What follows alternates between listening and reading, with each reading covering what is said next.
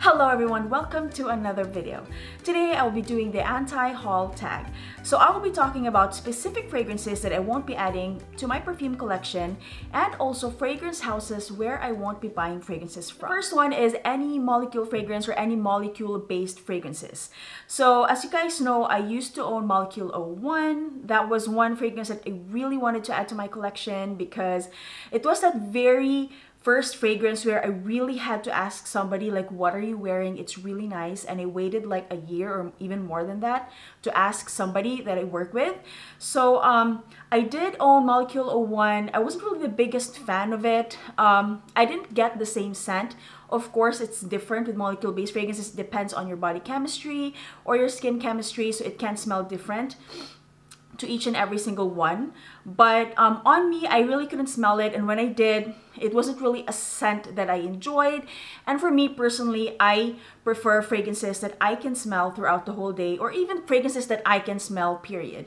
So any molecule-based fragrances, I will not be adding to my collection based on that experience. Some fragrances from Juliet Has a Gun has a molecule-based fragrances. Zarco is a Danish perfume house that I really wanted, Danish, I think. So it's a Danish perfume house that I really wanted to explore because we have that here. Some of their fragrances are available in our website. But yeah, I'm kind of scared to add or try any other molecule-based fragrances, and given the experience that I have and also the price that most molecule fragrances go for. Number 2 is Hypnotic Poison, and I'm talking about the EDT and the EDP version. So that is one fragrance that I really wanted to add to my collection, really wanted to love, honestly, because a lot of people have been talking about it, and I do hear a lot of good things about it. Some people don't really like the Play-Doh-y smell that they get from the Hypnotic Poison, but for me, I'm not going to be adding it to my collection because it's just one of those fragrances that I don't understand because I can't smell anything. So I did try to play around with the EDT and the EDP version. Every time I go to the store, I test Hypnotic Poison out, both formulations. And at one point, I did smell that creamy almond that everyone's talking about. And I think that's more in the EDP version. I almost bought it that time, but I just decided to, you know, just wait on it and just try it more. And the following times that I did try it, I didn't really like the scent. I didn't get anything from it, actually. I wish I got even just a Play-Doh-y scent that most people get, but even that, I didn't even smell that. So Hypnotic Poison, both the EDT and the EDP, I will not be adding to my collection.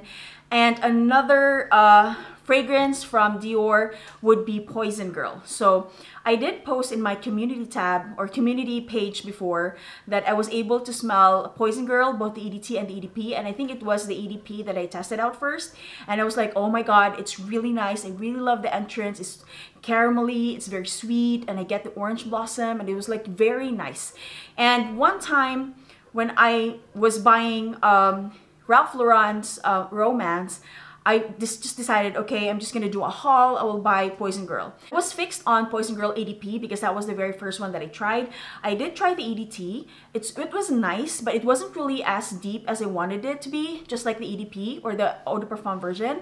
So I sprayed it on my skin and I just walked around. And that time I noticed something weird in the dry downs. I was like, okay, I'm just gonna spray more on a tester strip, spray more on my hand. I'm just gonna wait on it and just go home and think about it. And there was something in the dry down of the EDP that I don't like. I really love the entrance, that caramel and that orange in there. In the dry down, it felt like it was something that I've smelled before. Of course, it's going to be a familiar scent. It will be in a way familiar because it has orange blossom. Most fragrances have orange blossom in them, but there was something in the dry down that I wasn't a fan of. So I tried the EDT. The next time I went to the store, sprayed a lot on a tester strip and sprayed it on my hand, and you know, I wasn't really feeling it. So sadly, even though I really wanted to, I'm not going to be adding Poison Girl EDT or the EDP version, and I know a lot of people love that perfume, and that's also one of the reasons why I really wanted to try those perfumes, Hypnotic Poison and Poison Girl, because those fragrances are usually in people's top favorite fragrances, or like for top 10 or top 5 for life fragrances, or their favorites. So another designer fragrance, Versace, and that is Crystal Noir, both the EDP and the EDT version. So I did mention in some comments from other people's videos that I'm not really liking the Crystal Noir fragrances. At one point, I did get the coconut. I think it was in the EDP version because I really wanted to try that fragrance because of the coconut. Because people, that's a lot of because people describe it as a beautiful coconut fragrance with florals, and it's just sexy, seductive, and it's just and it's like an effortless kind of a fragrance, effortlessly sexy kind of a fragrance. So I wanted to get that feeling as well. So I did try it. It was very early on into me being on YouTube and trying more and more fragrances. So I didn't get the coconut. I did at one point get the coconut, but then it wasn't really the kind of coconut that I was expecting. So I kept on testing it over and over again, just like what I do with most fragrances, not just with, for example, the DIOR fragrances that I mentioned and with this specific range, but I really wanted to love it because I do love the bright crystal and the yellow diamond and all of those other fragrances. So I really wanted to enjoy Crystal Noir as well, both formulations. But, you know, I don't know, I just gave up on that line and those fragrances because there isn't just something in them that's calling out my name. And even though I really wanted to get what people got in it, I unfortunately don't get what they mean by it being that kind of a fragrance. So another fragrance that belongs to that same category is V&R Flowerbomb. So if you guys have been following me ever since I started my perfume channel, I do talk about Flowerbomb a lot because that was one fragrance that I really wanted to try, and I kept on testing it over and over and over again because Kathleen Lights talked about Flowerbomb, and a lot of people, celebrities and people on YouTube, influencers, even those who just do makeup, they talk about Flowerbomb and everyone loves that fragrance. And I was just, you know what, I'm gonna try it. And when I first sprayed it like years ago, I didn't really like it. So I was like, nah.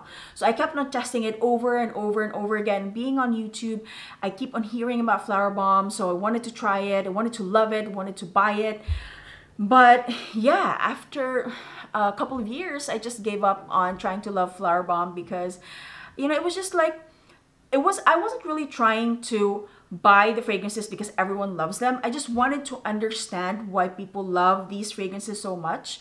And it just goes to show that, of course, fragrances are subjective. How we experience them is different. So even though we get the same notes, we get the same scent from a fragrance, the experience is different. So yeah, Flowerbomb has to be mentioned in my anti-haul. And another one that everyone seems to love so much, I think I belong to the very few number that aren't a fan of this fragrance. It's Dolce & Gabbana, The Only One Intense.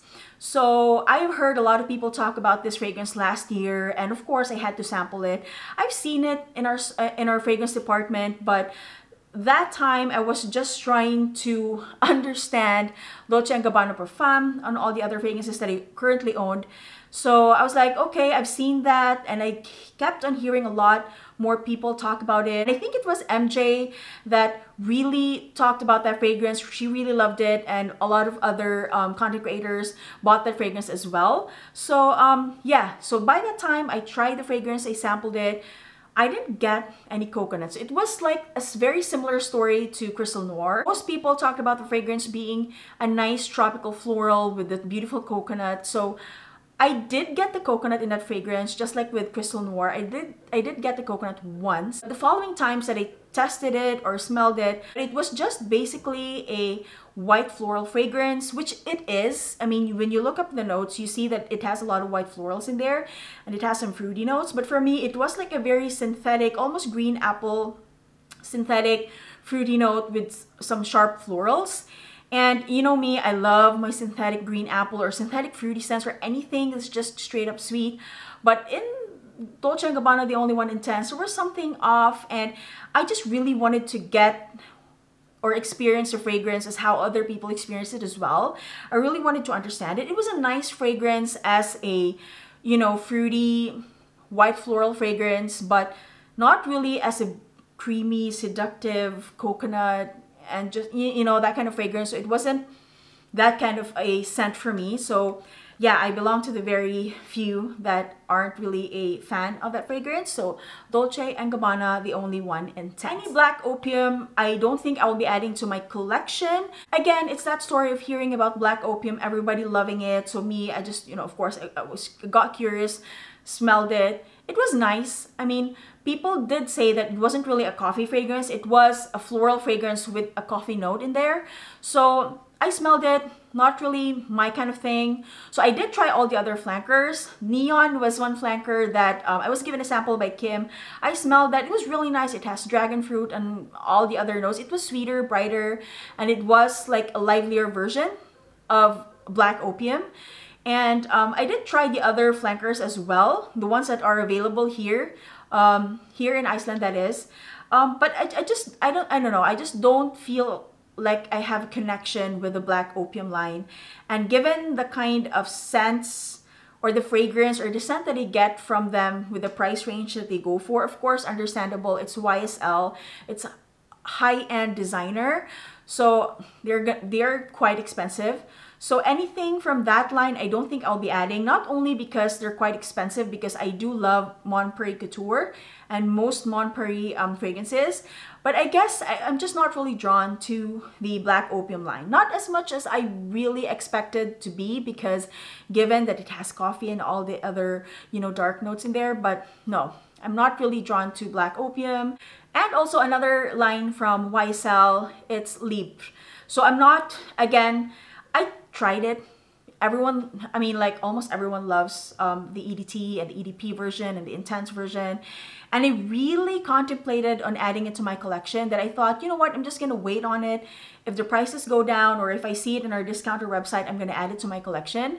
I don't have anything against the scent. I really love the scent, but it was just like, it didn't really give me any butterflies in my stomach when I smelled it. It was like any other fragrance that I smelled that I really like, but it wasn't for me, I guess. Good girl fragrances. So again, these are just fragrances that everyone seems to be talking about. And Good Girl, the original one, was one of them last year. I did like Good Girl. It was like, it's really nice.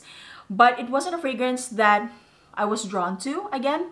I thought it was the tuberose in the original Good Girl, but when I started to love tuberose, and then when I really loved tuberose, I went back and smelled that, and still there was something in the dry down. There's something in the DNA of the Good Girl fragrances that even the other flankers that I've tried, even Very Good Girl, that is something that I really, really liked. The entrance, I love the entrance of Very Good Girl.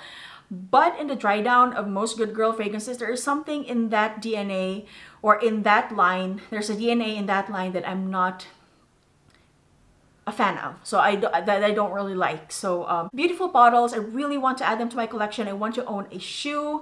But yeah, the scent doesn't really speak to me. So the next one is a celebrity fragrance, and it's Ariana Grande's REM. So I do love Cloud. I owned RE. I owned both of them. I emptied them, and I'm going to be repurchasing them, not now. I do love Moonlight as well. That scent I did give to my sister-in-law. And other fragrances that I've tried, Sweet Like Candy, I really liked it.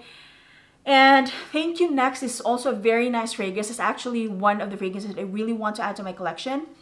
But REM, there was something in that. It's a nice fragrance. It's lavender. It has a masculine feel to it, and it's creamy. I still get the coconut. I've tried it several times, me really wanting to add it to my collection, as I said, and the bottle is really beautiful as well. And knowing that I don't currently have anything from Ariana Grande, I really wanted to try REM. But there's something in that scent that, I don't know, like, it's just one of those fragrances that's really nice. And even though I was like on a lavender kick at that point, I wasn't really feeling it. So Ariana Grande's REM, very beautiful bottle. I love the scent, but just for some reasons, like there's something lacking, or again, just me not having a connection with a fragrance. Just like that instant attraction to a fragrance, it's missing. It just doesn't have that spark, as I said. So the next one, any Britney Spears fragrances. I did own Fantasy. I own Rainbow Fantasy. I want to try Midnight Fantasy.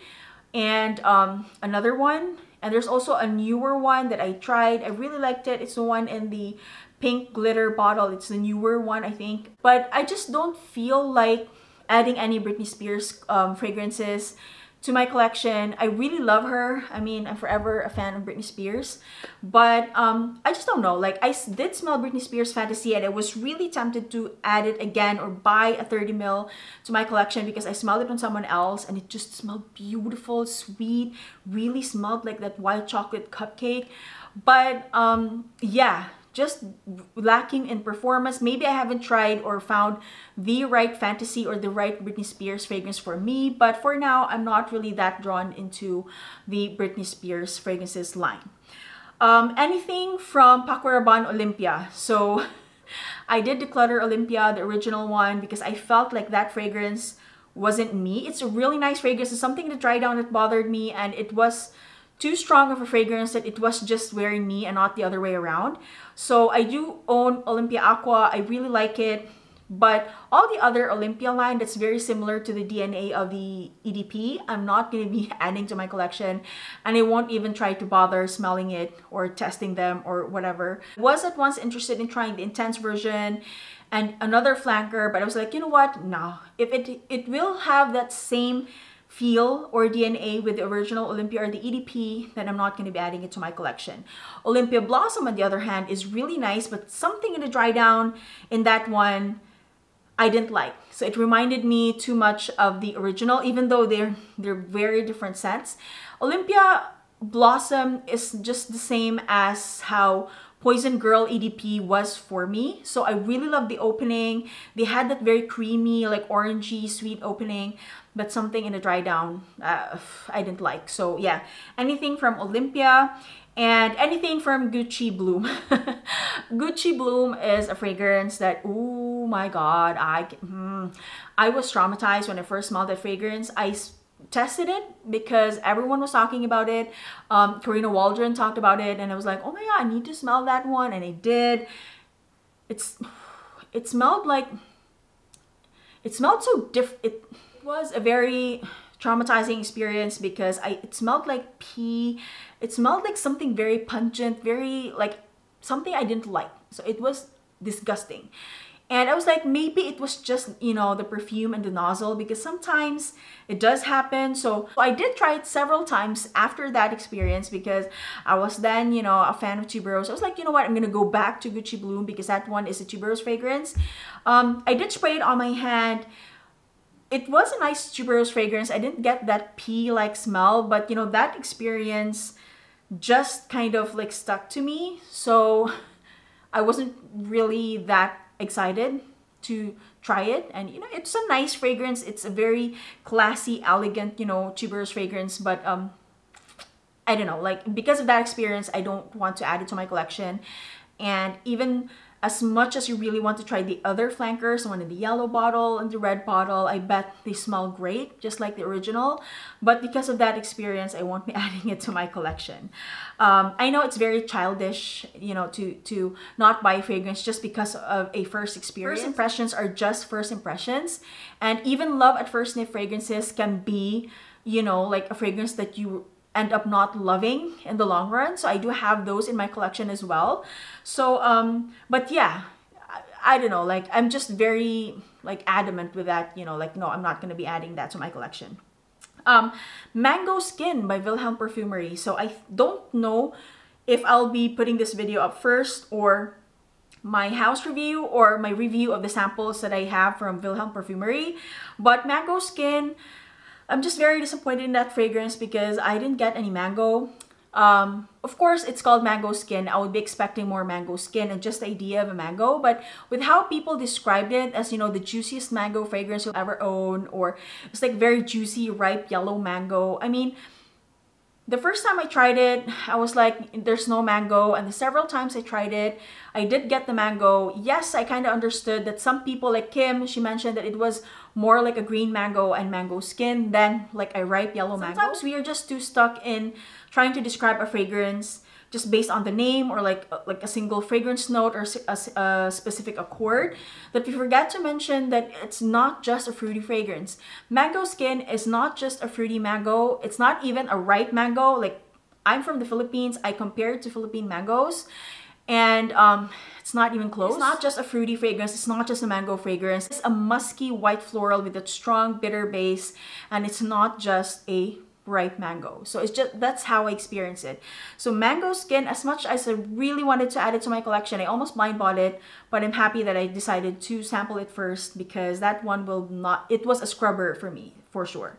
Side effect from Initio Perfumes, it's just like this. It's very similar with mango skin, where people describe side effect as a boozy fragrance, like a boozy tobacco, like sweet fragrance. I didn't get any of that. I did get the tobacco, but it was, side effect for me is mainly a strong, dry, spicy fragrance than it is how other or most people describe the fragrance. So it was just a case of me not getting what I expected from the fragrance, and those were the very reasons why I wanted to add them to my collection. So yeah, initial side effect, I'm not going to be adding to my collection.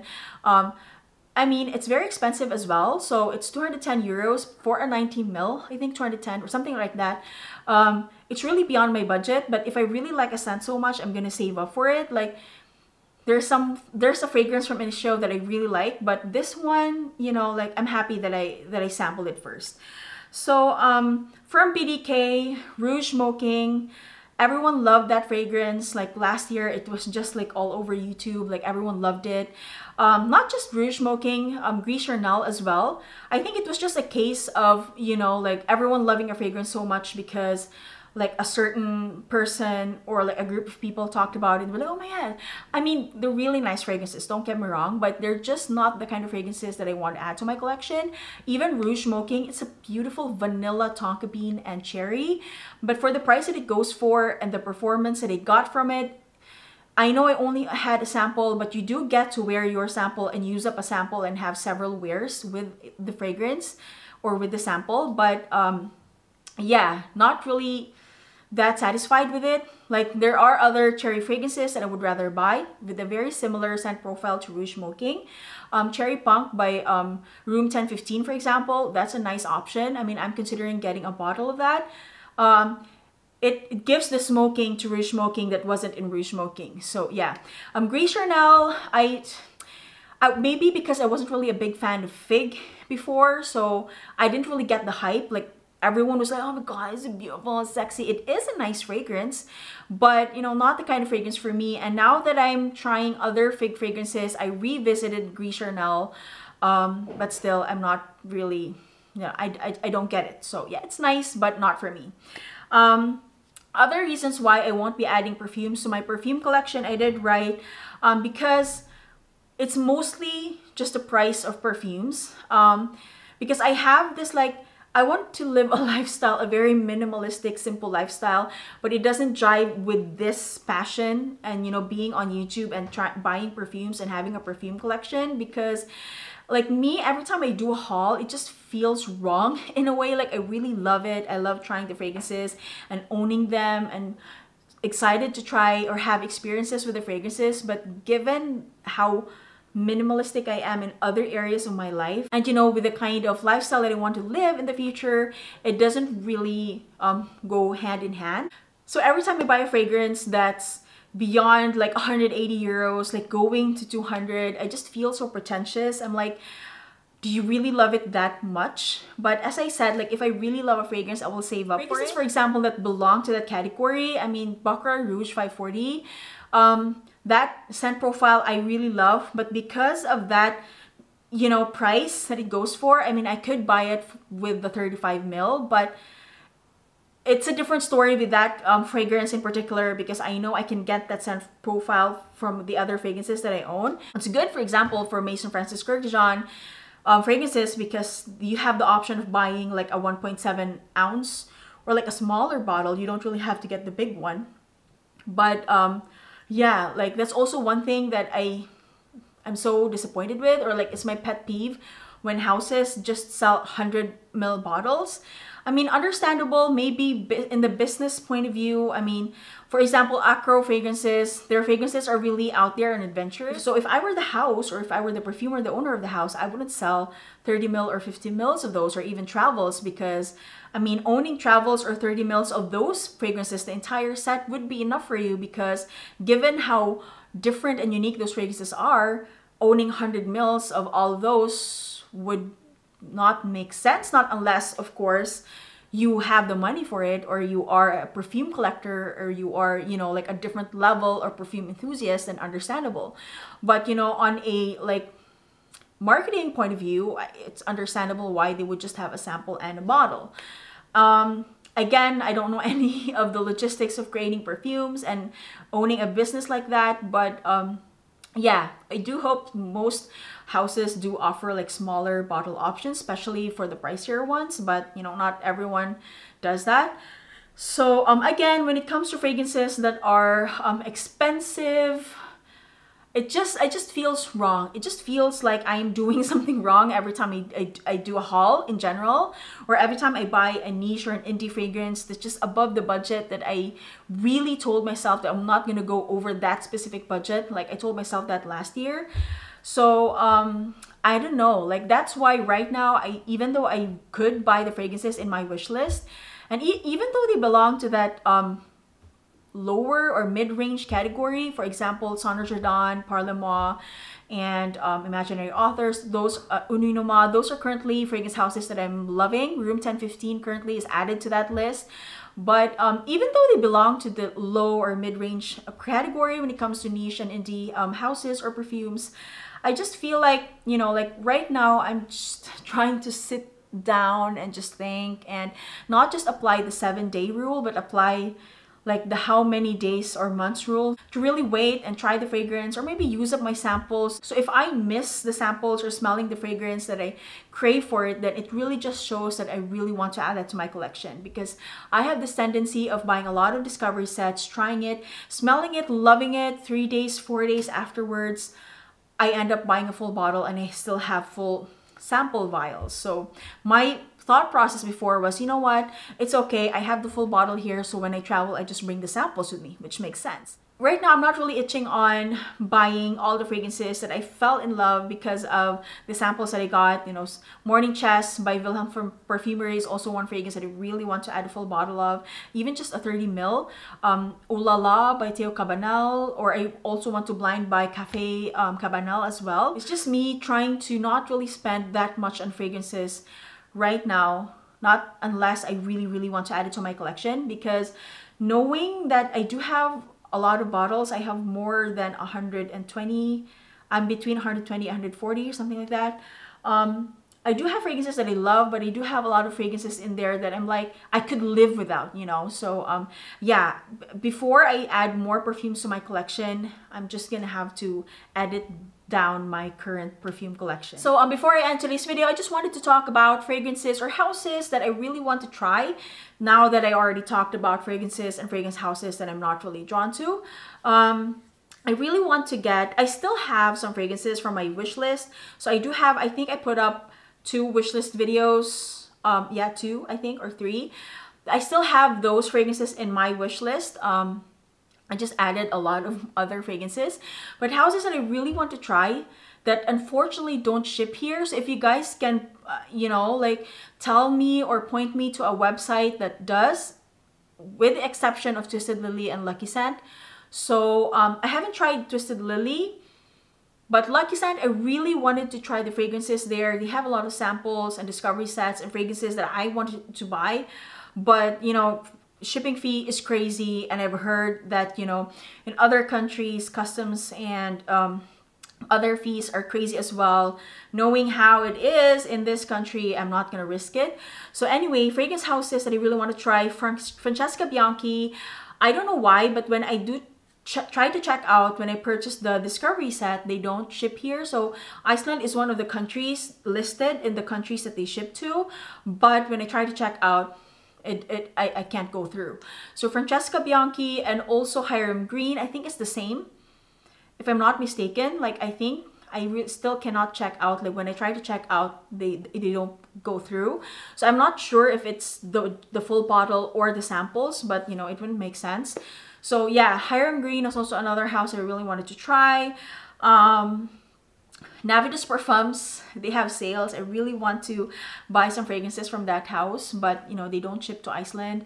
And Frederick Mall, and again, another house that I want to purchase a discovery set from. Other houses that do ship here that I want to try, but I still can't decide like which fragrances I'm gonna start with.